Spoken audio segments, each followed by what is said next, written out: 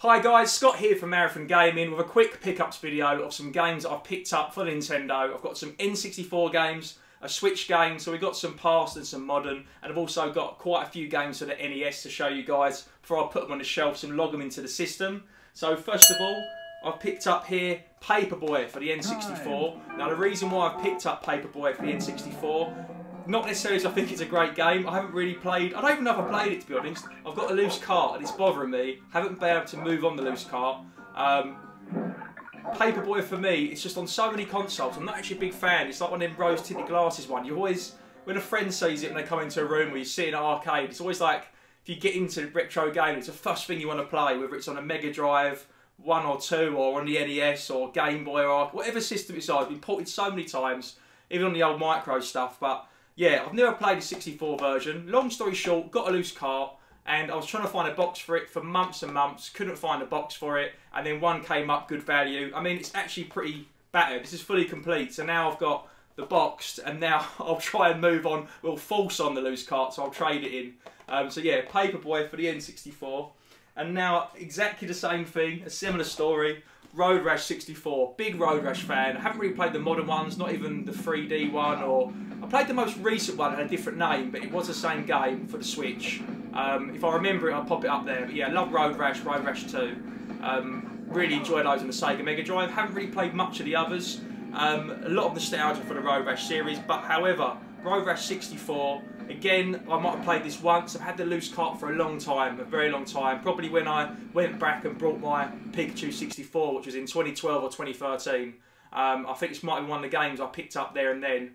But again, it's a loose cart, haven't been able to get rid of it, been looking for a replacement box, and then lo and behold, a fully complete, and this is a decent copy as well, so I'm going to keep the box version and move on the loose cart. So that's basically what's happened. I've ended up with trying to get a box from my loose cart, so I ended up with another bloody version of it. So yeah, those are the two N64 games.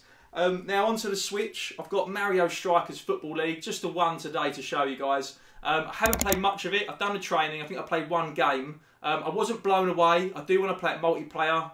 Seems like there's a bit too much going on, but hopefully it will be good. I'm sure it is a good game, but I've not heard many people go on about it, which worries me. And I've just been playing so much Fall Guys. When I do a bit of modern gaming, I've just been playing a bit Fall Guys really, you know, like half an hour the odd evening. So I need to play more of that. So hopefully I'll, now talking out loud about it, I will do. Now onto some big hitters for the NES. My favourite game, which is hard to find for the NES, believe it or not, it is Punch-Out, but the other one is Kirby, the original Kirby's Adventure. Haven't been able to find it. I don't know if you can see me holding the box at the bottom of the screen. But then two of them come along, like bloody buses. So literally I picked one up, which was described as like collector's condition. It's not fantastic by any means, that one, to be honest with you. And there's no manual in there. So yeah, I mean, define collector's condition, probably not that. But yeah, I was happy with it anyway, regardless. I'm not really too bothered about manuals in NES games. I don't normally check for them. When you open the plastic case, you notice it, but yeah, on like a Super Nintendo or an NES game, I don't really notice them, to be honest. They're normally behind the tray, aren't they, or the sleeve. But yeah, so that hasn't got a manual. And then literally 1 week later, I'm in a store. I think I was in a store, or it might have been an eBay one again, and I found another copy. And I actually prefer this box, even though it's not in as good condition. I think it was £10 cheaper. It comes with a manual. It's got a Nintendo sticker still at the top. And what I love about it, look at that in the back. Toys R Us, don't know if you can see that. It's got £36.12. That's so random. What a random price. 8th of November 1994, that's dated. But, I mean, unless I've got a friend who's really after a copy, I'm just going to keep hold of them. So like I said, it's my favourite. It sounds silly only in the same game, like people do on different platforms, but on the same platform, I mean, I've got 3 copies of Twisted Metal, 2 very good condition, it took me so long to find, and 2 great condition, then a demo one, you know, like a Blockbuster rental one, and I've kept hold of them, not interested in selling them, and this might be the same. Yeah, I definitely won't be trading it in or selling it and losing money for it, that's for sure. So yeah, Kirby's Adventure, so very excited for that. I've only ever played it on the Switch, which is quite good. If you've got a Switch, you get with the online membership, you don't have to pay more for it. That game is on there, on the NES app, so do check it out and play it on there. If it wasn't for there, I probably wouldn't have been able to play it other than seeing footage. Now here's a couple of games. I've got these two together actually, I think. These two here. Off of eBay. Tetris and Solar Jetman. It was really just for the Tetris. They come with box protectors. They're a pretty good price, basically, 2 of them. I'm going to give it a go. I never played Solar Jetman. The box is lovely. I mean, it's not an expensive game, but I could probably, you know, sell it quickly for 10, 15 quid or whatever, I imagine. And then, yeah, Tetris. It's not there. It's got a bit of a rip at the top. But it's just one of them ones. I've played it so much on the Game Boy. I only play it a little bit on the NES. I'm not going to play a load of it, let's be honest, unless I do like a high score challenge video out of it.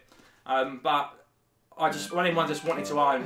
Every time I see it, I always look at the condition or look at the price and get talked out of it. But yeah, so this basically came, I think they both might have been like 40 quid for both of them, and it's worth it pretty much for Tetris alone. It's hard to come by in a fairly okay box. So yeah, so I was really happy with that. And these 2 are shop purchases, which are from MISO. If you haven't been to MISO, if you are from Essex, Barleyland's MISO Retro Games, fantastic store. Go and see Luke, really, really good store. He's got all sorts in there. Check him out. I'll put a link in the description to his page. That should work, wouldn't it? To his Facebook page. But yeah, I've done a shop tour, so go through my back catalogue. Must have been about a month or 2 months ago.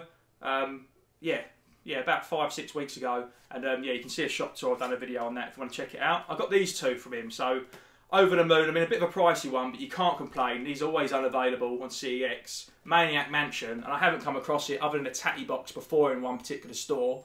But yeah, to get that in that condition, people still play this today. I mean, Luke says he plays it still today. So a point and click sort of adventure horror game, but it looks fantastic. So yeah, I mean, let me know. I mean, have you played Kirby's Adventure?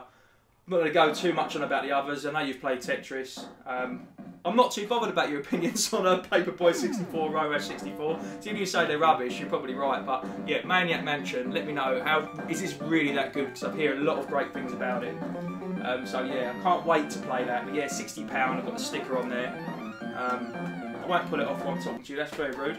And then this one, not an expensive game, but it's unavailable in CEX when I looked on the way back to the car from the shop. Rescue, the embassy mission. It was just well priced, you know, it's £25. I'd never seen it before, and I was looking on the back, and I thought that looks like quite a good game, and I thought even if it's not, you know, until it's in a good condition, so I'm happy to keep it for a while, and then I'm pretty sure I could probably sell it for 20 quid, and I'd only lose a £5, so I get to play it, own it for a bit. But yeah, it looks pretty good, so be interested to know, have you played this? Like, I've not come across it in the wild, and like I said, it's unavailable on CEX, which means I could probably stick it on eBay and probably get back exactly what I've paid for it, if not maybe a couple of quid more. Who knows? Who knows? Yeah, so that's it really. Some NES, some N64, and a Switch game. But the highlights for me, it's got to be these. No, not these 3. It's got to be these 2. It's got to be these 2. Which do you think? Which of these would you think is a hit? Which do you think's a miss? I'll speak to you guys soon in another video. Probably be a high score challenge. But yeah, take care. Have a good day. Bye bye. I'm Mario. And I am the Hedgehog. And today, with this...